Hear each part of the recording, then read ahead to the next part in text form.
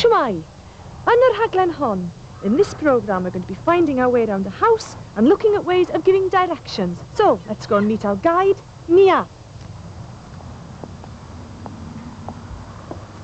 Helo. Helo, Nia dwi. Shwmai, Nia. Croeso I gartrefi Westbury. Diolch yn fawr. Diolch I mewn. Reit.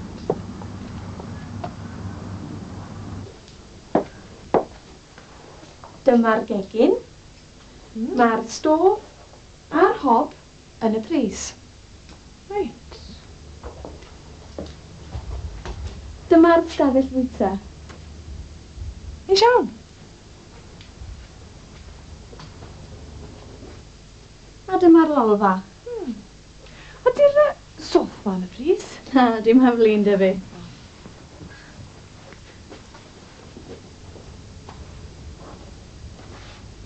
A dyma'r toiled wrth gwrs? Wrth gwrs. A'r star wedyn. Reit, plan na ni.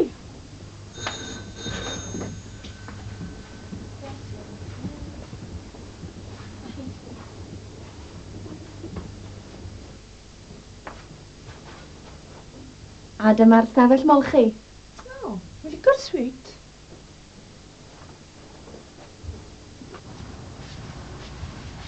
A dyma stafell wely 1. Stafell wely 1. A dyma stafell wely 2.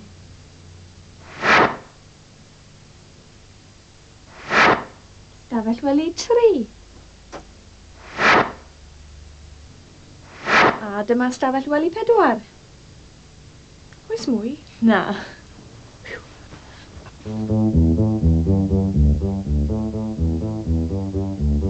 Kegin. A kitchen. Gegin. The kitchen.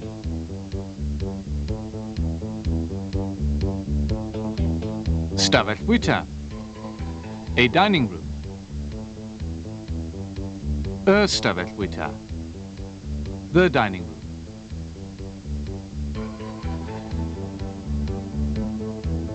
Lolfa. A lounge. Lolfa. The lounge.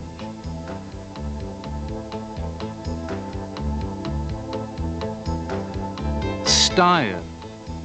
Stairs. Stair. The stairs.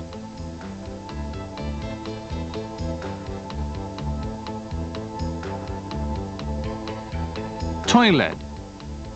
A toilet. Toilet. The toilet.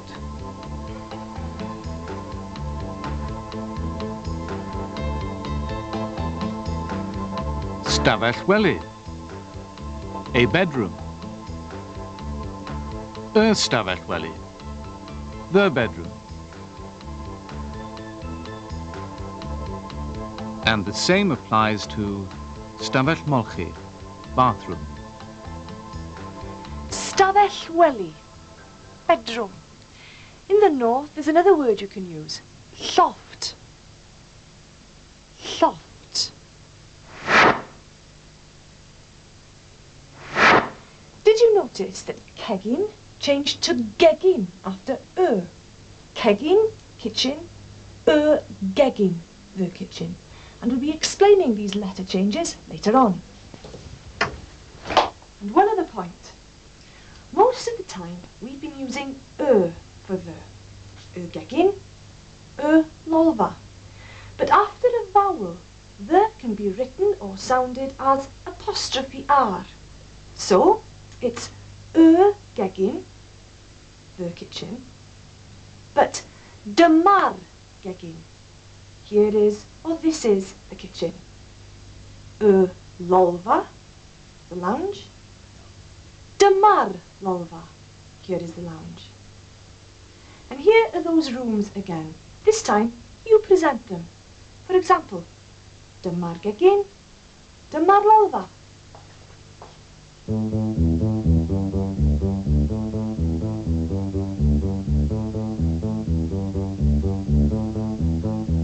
Dyma'r gegin.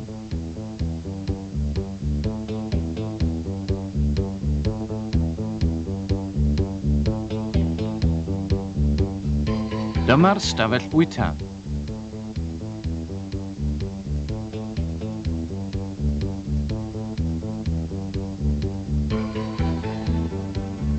Dyma'r lolfa.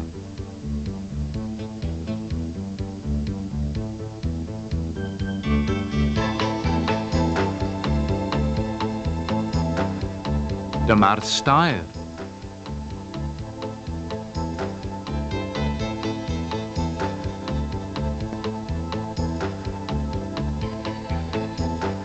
Dyma'r toiled.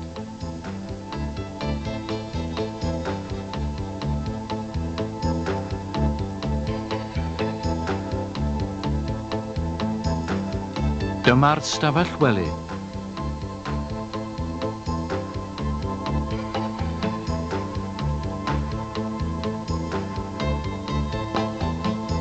Dyma'r stafell molchi. Back to asking where things are. Now what I really need now is a toilet. Trouble is, I can't remember where she said it was. Sgusodwch fi. Ble mae'r toilet? Trwy'r ystafell bwyta ac mae'r toiled ar y dde. Diolch. Reit. Trwy'r ystafell bwyta, through the dining room, ac mae'r toilet ar y dde. Toilet on the right. So it is. Diolch beth. Sgusodwch fi. Ble, or just le, mae'r toilet. Where is the toilet? Le mae'r toilet. And remember, if you live in the north, you're more likely to hear lle mae'r toilet. Trwy'r stafell bwyta. Through the dining room. Trwy'r stafell bwyta. Mae'r toilet ar y dde. The toilet's on the right. Mae'r toilet ar y dde. Mae'r toiled ar y dde, not ar y chwith, on the left. Ar y dde, ar y chwith. Ar y dde, ar y chwith. Ich tro chi. People are asking Nia the location of certain rooms in the house. You give the directions first, using trwy, through, ar y dde, on the right, ar y chwith, on the left. And the diagrams will help you. Ble mae'r gegin os gwelwch yn dda?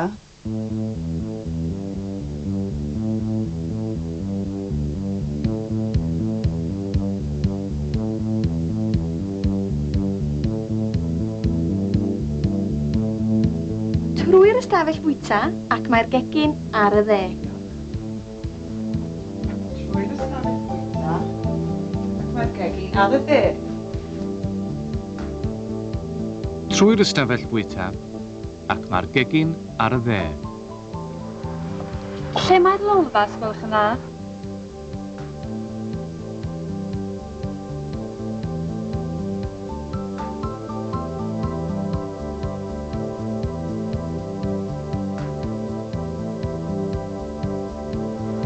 Trwy'r garej ac mae'r lolfa ar y chwith. Diolch yn fawr. Trwy'r garej ac mae'r lolfa ar y chwith. Trwy'r garej ac mae'r lolfa ar y chwith. Esgusodwch fi, lle mae'r stafell bita, os gwelwch yn dda?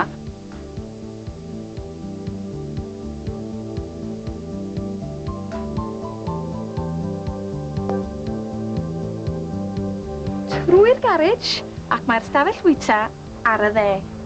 Diolch. Garej Ac mae'r stafell bwyta ar y dde.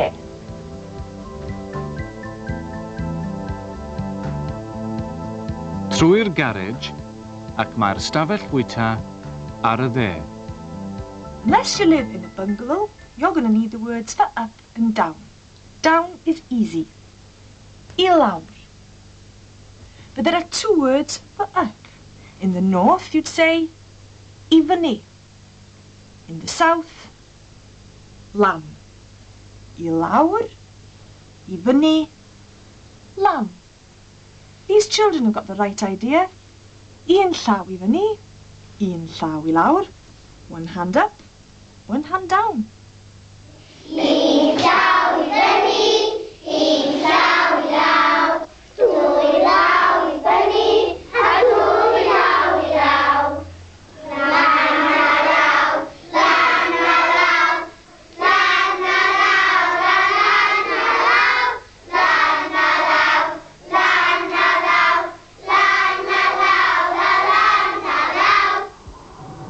fyny. I lawr. I'r dde.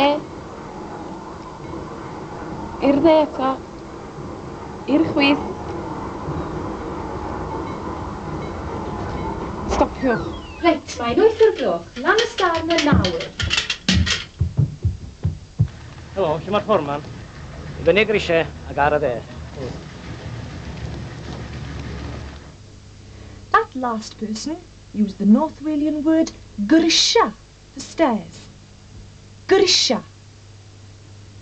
I fyny grisiau ag ar y dde. Meanwhile, mae Gareth ac Eri yn symud, moving, a mae Mrs Bowen yn helpu.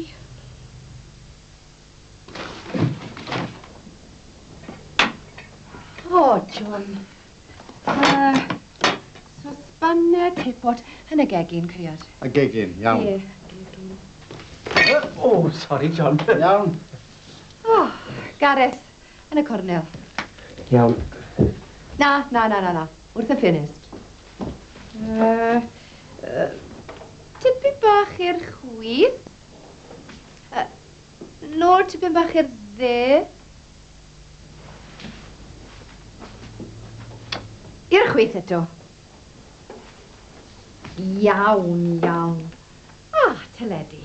Yn y cornel. Esgusodwch fi, da ni eisiau'r teledu yn y gegin. Teledu yn y gegin?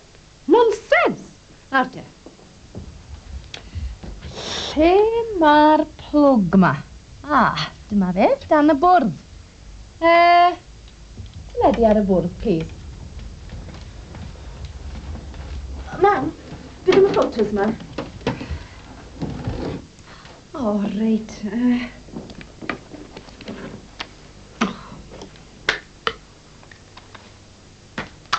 Neis, yn dyw e?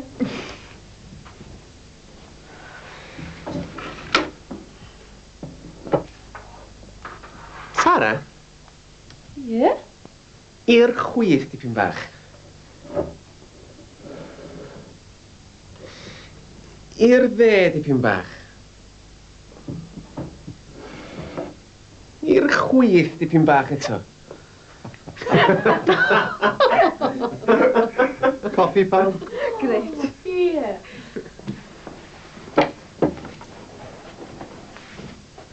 There were two phrases there that we haven't seen before. Wrth y ffenest, by the window, and dan y bwrdd, under the table. And there was one that we have already seen. I'r chwith, to the left. Na. Wrth y ffinist. Tipyn bach i'r chwith. Nôl tipyn bach i'r dde. I'r chwith eto. Lle mae'r plwg ma? Dyma fe, dan y bwrdd. Teledu ar y bwrdd, please.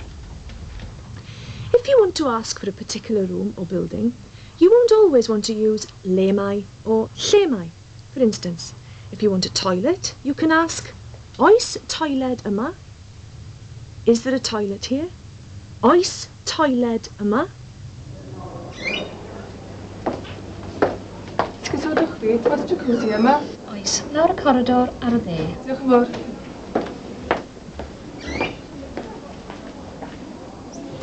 Oes caffi yna? Gobeithio. Oes caffi yma, please? Oes, lan y star, ar y chwith. Diolch.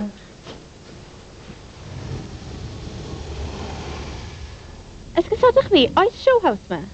Oes, lan ar y dde. Diolch.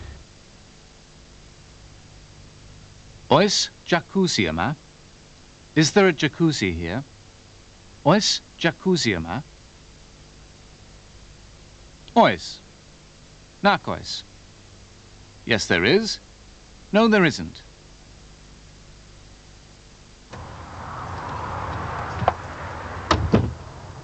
Oes jacuzzi yma. In many areas you'll hear a little addition to that.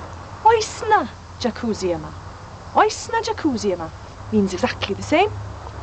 Esgusodwch fi, oes yna jacuzzi yma? Oes, lawr y corridor ar y dde. Reit, diolch yn fawr.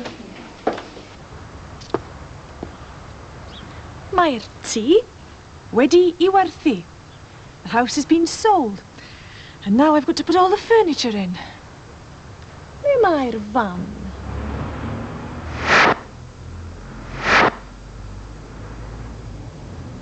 Aha! Le mae'r teledu ma'n mynd? Yn y lolfa, os gwelwch yn dda.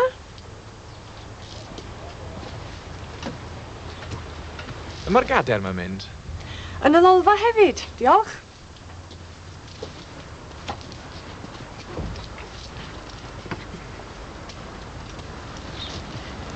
Le mae'r gwely'n mynd? Lan y star, yn y stafell wely fawr.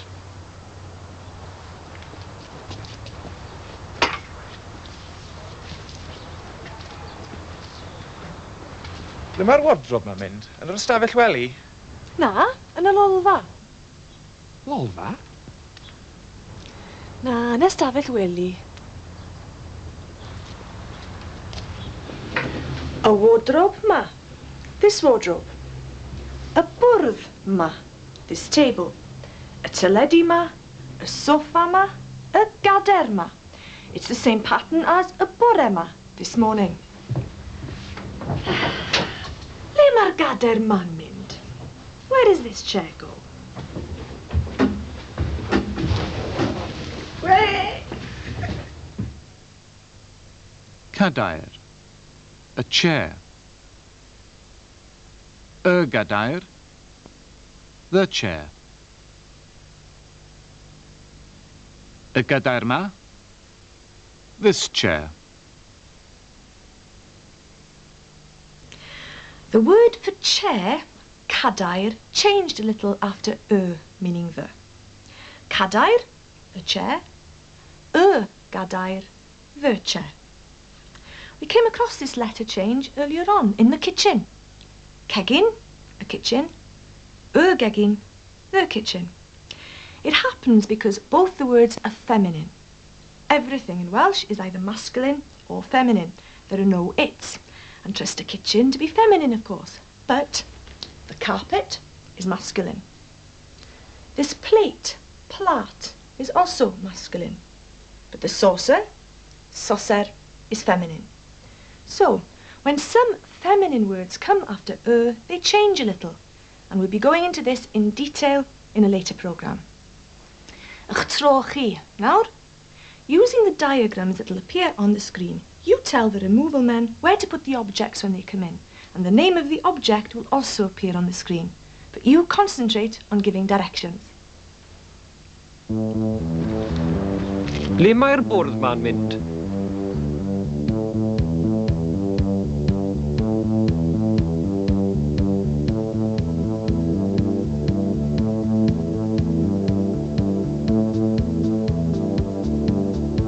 Yn y gegin, trwy'r lolfa, ar y chwith.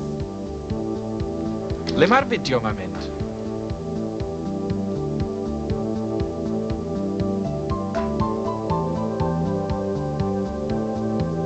Yn y lolfa.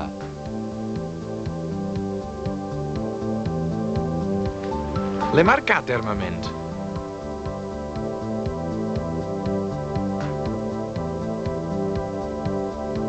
Yn y stafell bwyta.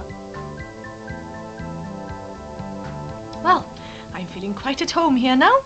Next time I'll be shopping and dealing with money. In this, Now You're Talking, you've seen dyma'r gegin, dyma'r stafell wely. Le mae'r lolfa? Lle mae'r stafell bwyta? Ar y chwith, ar y dde, i'r chwith, i'r dde, trwy'r garej. Oes caffi yma? Oes na jacuzzi yma?